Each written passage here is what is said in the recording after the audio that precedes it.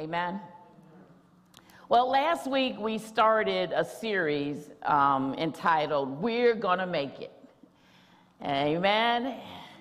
We're gonna make it. That's a series for the house, and I'm grateful to God for that encouragement to know that regardless of what has happened, regardless of what will happen, we're gonna make it. Tell somebody on your left or on your right, we're gonna make it. Yeah, that's right. Y'all didn't sound too enthused. Let me try that again. You might be sitting by yourself. Just talk to yourself. Encourage yourself for a minute. Tell yourself, we're going to make it. Amen, amen. That was the title of the series that we started last week. And the message from last week was unify the house. If we're going to make it, we have to unify the house. The Bible says that a house divided against itself can't stand. And so we have to become unified if we're going to make it. Our key verse last week was found in Matthew 12:25, saying that every kingdom divided against itself is brought to desolation, and every city or house divided against itself would not stand. Beloved, if we're going to make it, we're going to have to be united. Some key points to that message were that we've got to recognize the move. We've got to recognize that God is moving. We know he's moving in the country. We know he's moving in the land. We know he's moving in our lives. We know he's moving at CCBC. And if we're going to make it, if we're going to unify the house, we have to recognize the move. But not only that, we have to refuse the mess. Tell somebody, refuse the mess. Life can get messy. Life can get bitter. Life can be filled with hatred and negative speech. But if we're going to be unified, we've got to refuse to buy in to the mess. That's what the enemy tried to do with Jesus. He tried to give him some mess, and Jesus said, reject it. I refuse that mess. But not only do we have to recognize the move and refuse the mess, if we're going to unify the house, we have to remember the mission. Our mission is to gather, not scatter. Our mission is to win souls to Christ and make disciples. So if we're going to make it, the first thing we have to do is we have to unify the house. And then today, the second thing that we have to do if we're going to make it is that we've got to learn to just keep going. Tell somebody, we got to learn to just keep going. Just keep going. Don't give up. Don't quit. Just keep going.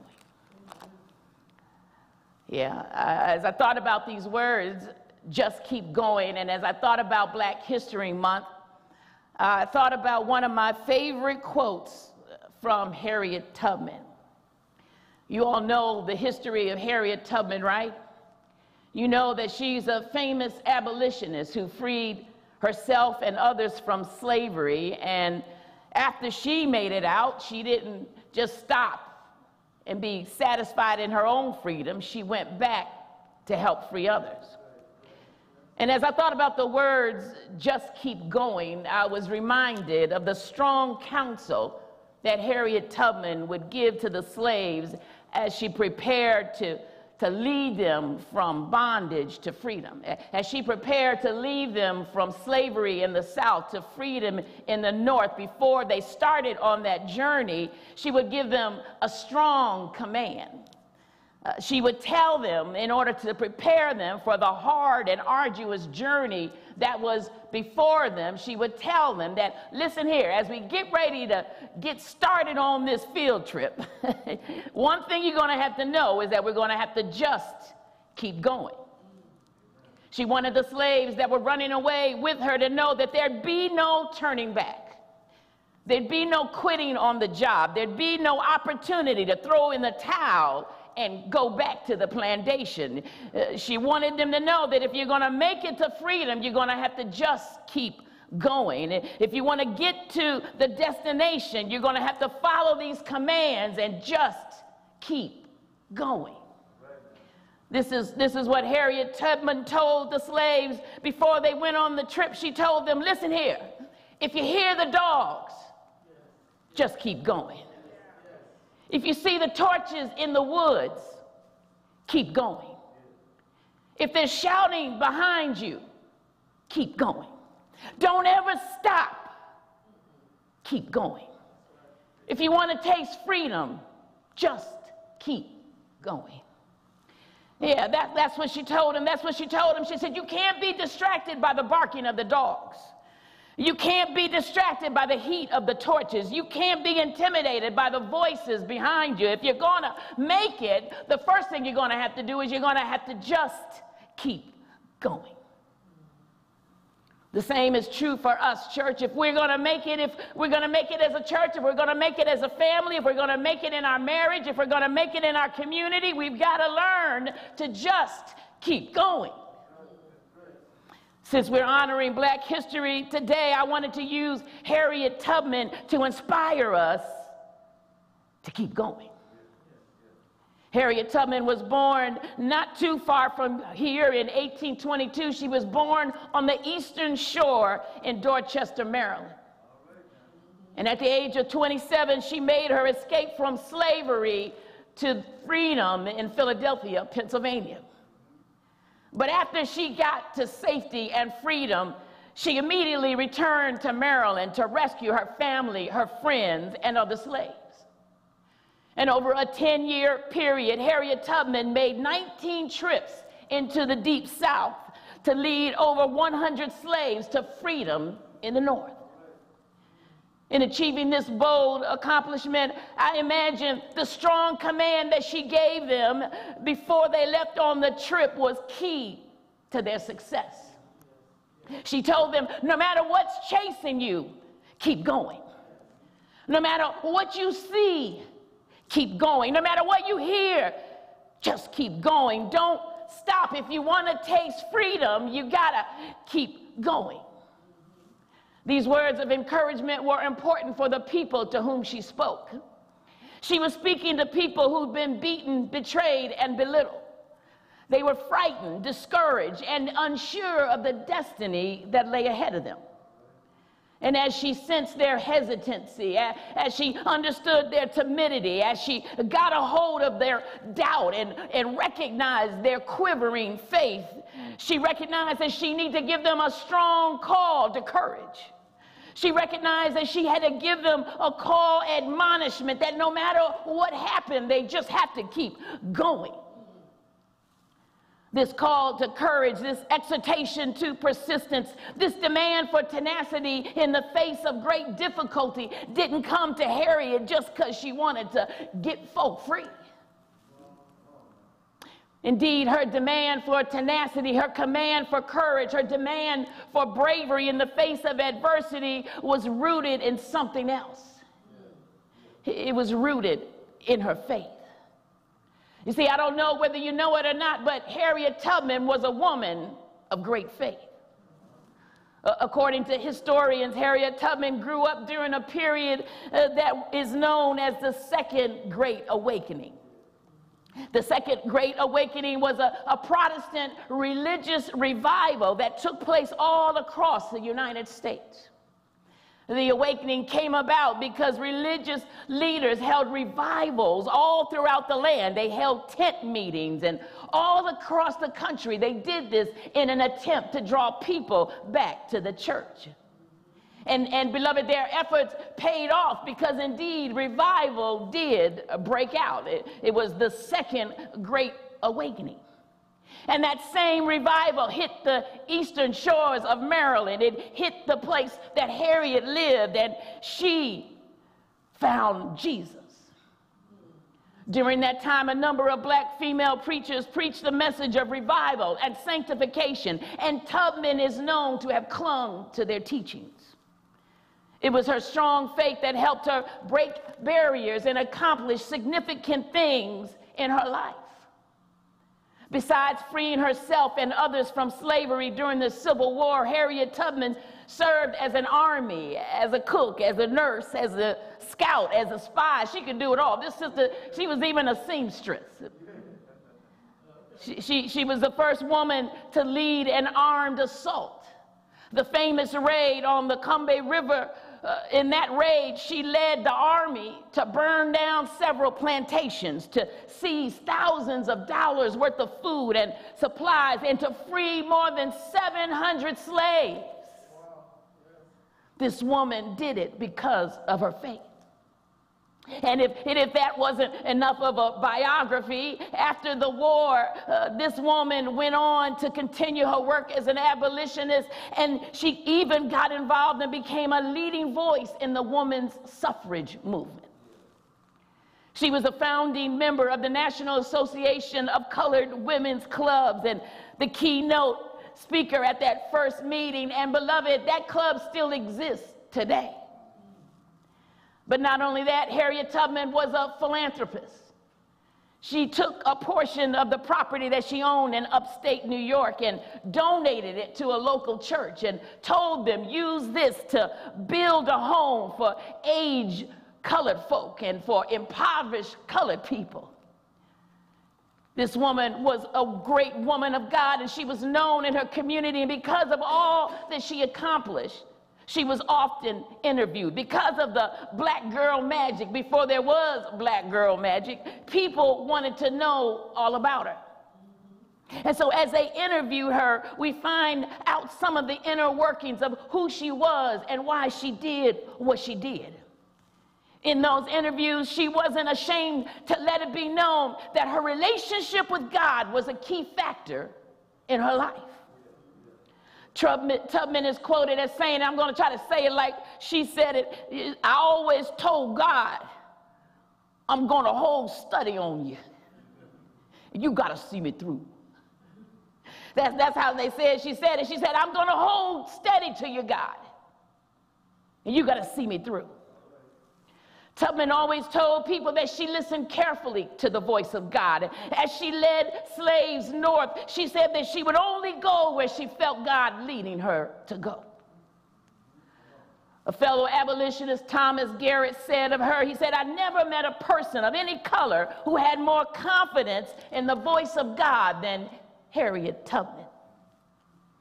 Other abolitionists said that she was one of the best and bravest persons on the continent. It's clear by her own testimony and by the testimony of those that knew her and interviewed her that Tubman's source of strength and courage came from her faith in God. It came from her belief in Him to be the deliverer and protector of the weak.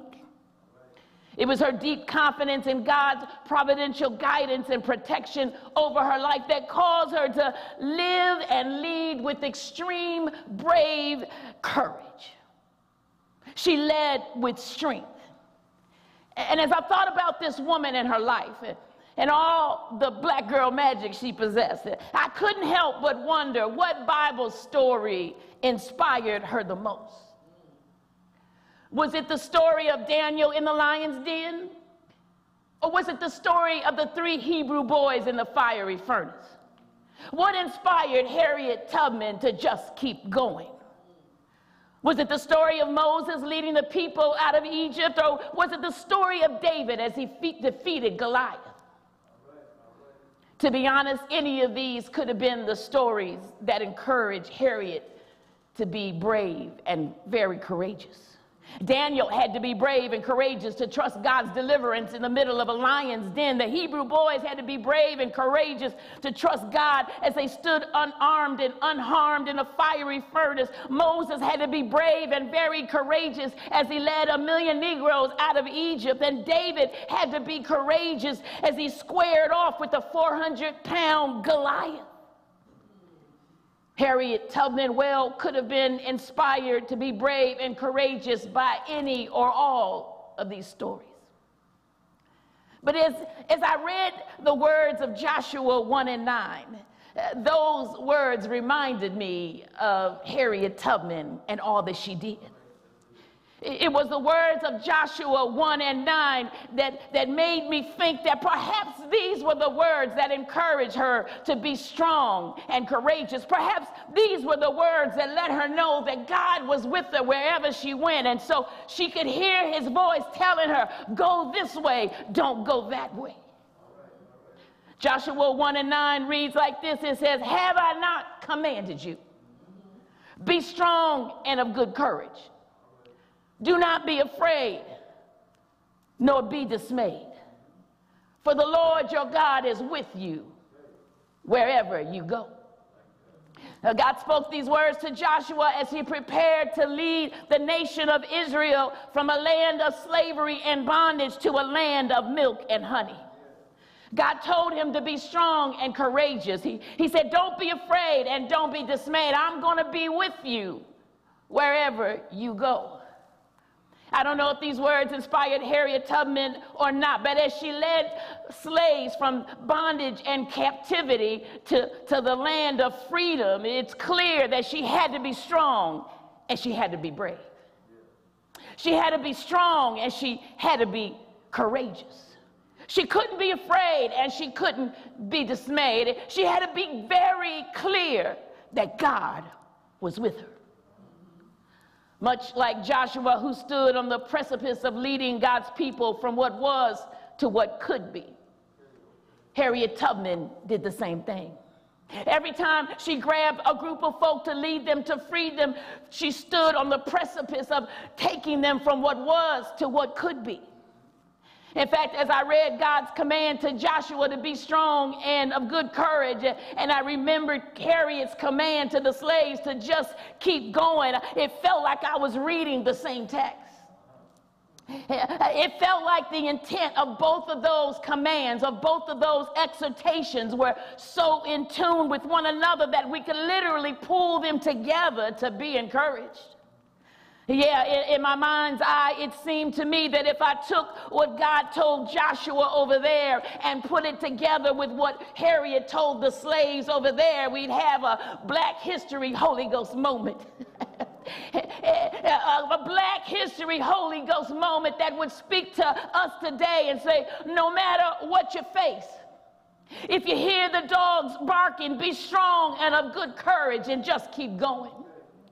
If you see the torches burning, don't be afraid and don't be dismayed. Just keep going. If there's shouting behind you, don't ever stop. The Lord is with you. And if you want to taste freedom, just keep going.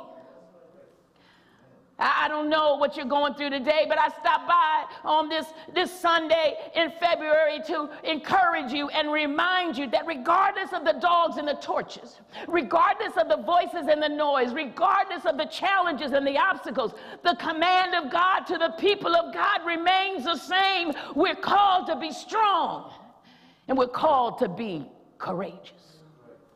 Regardless of the lion's den, regardless of the fiery furnace, regardless of the Pharaoh, the Egyptians, or the giants, the command of God is don't be afraid. Don't be dismayed. Just keep going. If you don't remember anything I say this morning, I need you to remember this. Be strong, be courageous, and just keep going. I know that in today's society, with all that we're going through, there are a multitude of reasons why things have been difficult. I know that there are many of us, or some of us, or a few of us, or maybe just one of us, who feel like it's just all been too much. We feel like we've been through so much already that we really are not sure if we can take it anymore. We really don't know how to just keep going. I hear you. Many of us have felt like that. We've all had times in our life when we didn't feel like we could keep going. I remember a few years after I got saved, I was sitting in my church back then, and I was alone in the sanctuary. And I don't remember what was going on in my life at the time, but I remember feeling kind of isolated and alone. I remember feeling like I didn't have a lot of hope. I remember feeling like I didn't understand what the future might hold for me. And there in the silence of that congregation, in the silence and the solitude of that sanctuary, I heard the voice of God tell me, be strong and of good courage. Don't be afraid and don't be dismayed, because I'm with you wherever you go. Side note, that's a good reason for you to remember the Word of God. That's a good reason why we're supposed to memorize God's Word, because He'll recall it to you in the time of need. I declare He will. He'll bring it up back to your remembrance in the time when you need it the most. And right there in that sanctuary, I felt the Spirit of God speaking this verse to me: be strong and of good courage. Don't be afraid and don't be dismayed. I'm going to be with you wherever you go. I didn't know, obviously, where I would go in life. I didn't understand where I would go, but what I did understand was this was God speaking to me. He spoke it to me so powerfully that it became part of my life verse. It's been the verse that has guided my life all these years. And sitting there alone as a teenage girl, I understood that verse to mean that, baby, things are going to be tough.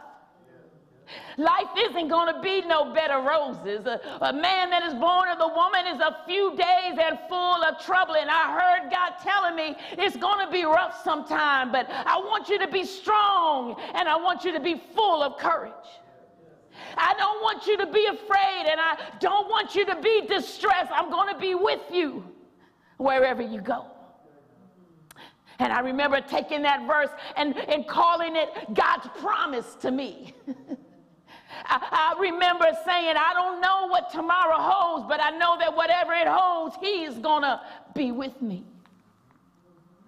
It ministered to me back then. It's ministered to me for the rest of my life.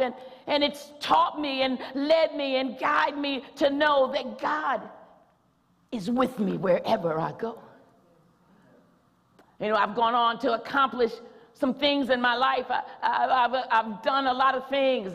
I got ministered as a licensed as a minister and ordained and have worked the last 13 years of my life in leadership and ministry at Central Union Mission. And while that journey has been rewarding, certainly there have been times when it's been quite a challenge. There are times when I wanted to give up and throw in the towel. There were times when I wanted to leave and not come back, but the words of Joshua 1:9 kept telling me, just keep going.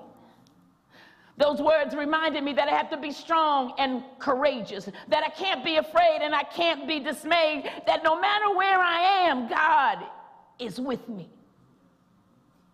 In fact, when I applied to the position here later on, they told me that it was partly my position at Central Union Mission that got me the position here.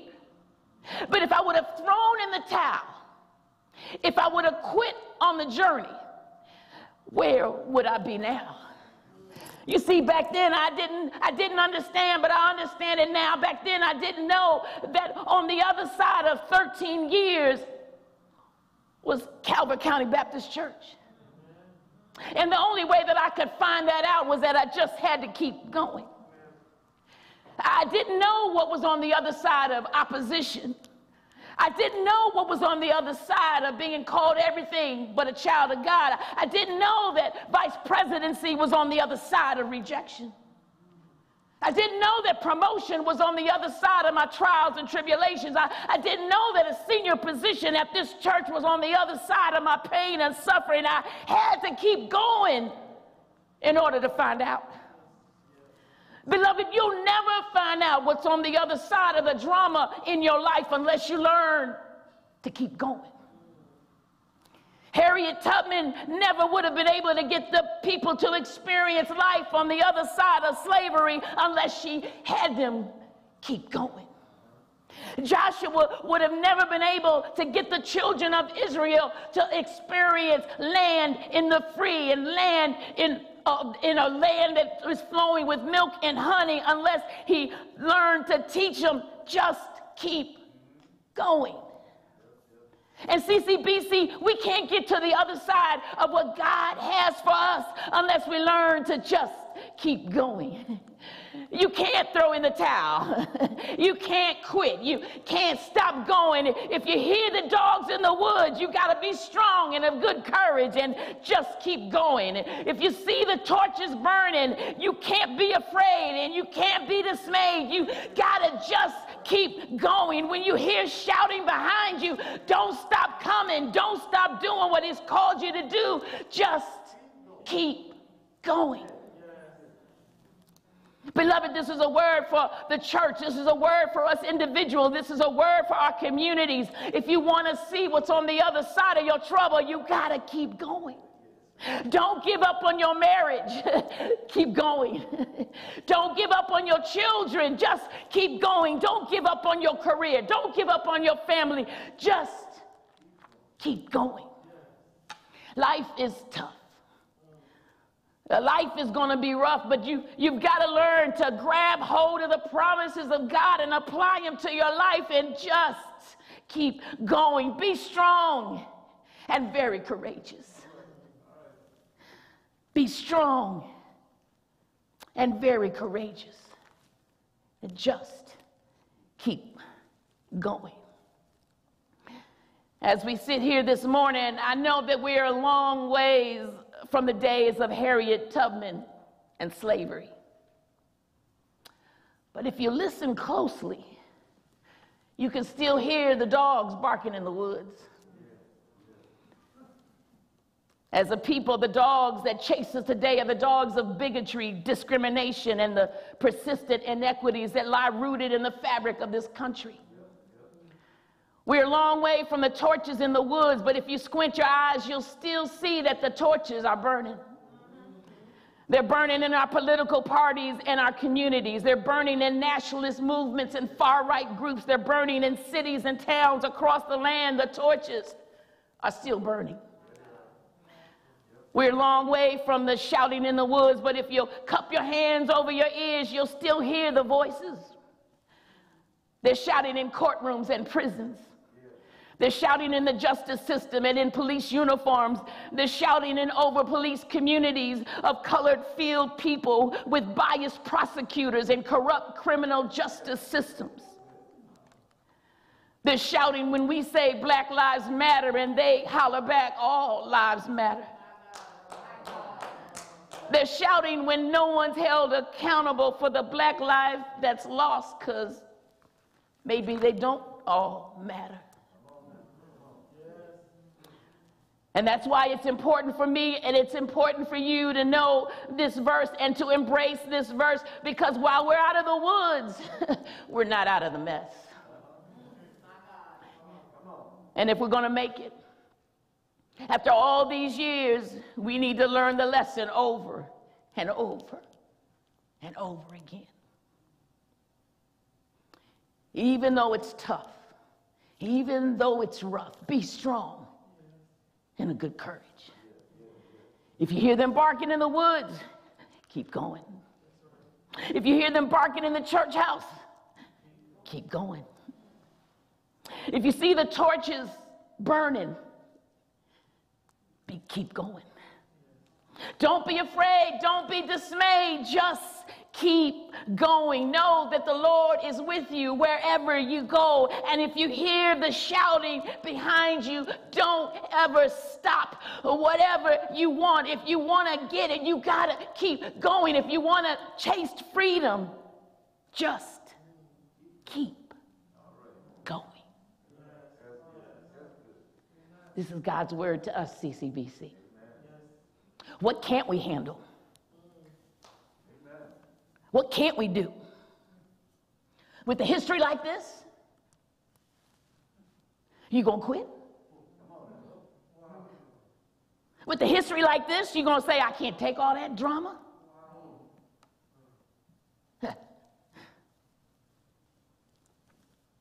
Be strong. Don't run away. Be courageous. Don't be afraid. Don't be dismayed. God is with you. That's what Harriet said. God is with you. That's what he told Joshua. I am with you.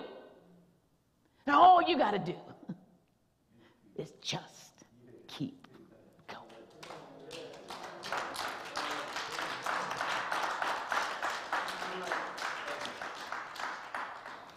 Amen. Amen. We're going to make it. We're going to unify the house, and we're going to keep going. Amen. Listen. This is the word of God to the people of God. And I don't know what you may be caught up in today, but God loves you and he cares for you. And by his spirit, because of his power, you can keep going. But if you don't know him in the pardoning of your sin, if you don't know him as your personal savior, don't stop listening now. Don't stop looking now. Keep going. Make the phone call. Call us. We want to hear from you. We want to lead you to Jesus Christ. Drop a line on the social media page. Email us. We want to walk with you and tell you about the God that can help you to be strong, that'll cause you to be courageous, that'll keep you from being afraid and dismayed, and he'll be with you wherever you go. Or maybe you left church, maybe you've gone other places, maybe you've lost your way with God. He says, come back, don't do that, keep coming with me, just keep coming with me. We'd love to walk with you, we love to talk with you. Please, just connect with us so we can talk to you about the God that loves you, the God that died so that you might have a right to eternal life. Beloved, just keep going. Don't give up. Never give up. Don't stop. Just keep going. Amen. Let's pray. God, I thank you for who you are and who you've called us to be. I thank you for the examples, for the witnesses that are all around us. Witnesses of bravery and courage. I thank you for those that are brave and courageous in their own life as single mothers and single fathers dealing with sickness and illness and drama and trauma. God, I thank you for the people of color who haven't stopped. I thank you for everyone that still kept going. And God, for every one of us that is tired, that is weary along this journey, I pray that you would cause us, that you would help us, that you would encourage us to not be afraid and to not be dismayed. Help us to remember that you are with us. And because you're with us, we can keep going. God, I pray that you would call your people back to your church. That you would have another great awakening across this land, that you would let people know all across the country that there is a God and that you're coming back.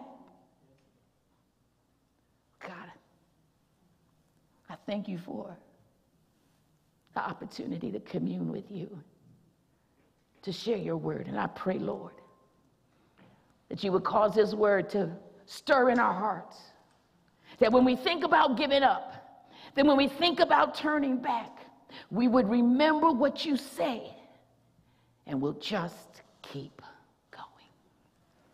God, I thank you in advance because I believe that indeed you are going to show up and you are going to show yourself mighty and you are going to show yourself strong in our lives. And so I can't wait to see it. And so, in fact, I'm going to thank you in advance. And I want everybody that believes that God is doing something mighty in your life, that he's doing something mighty in this church, to just put your hands together and give him some praise right now.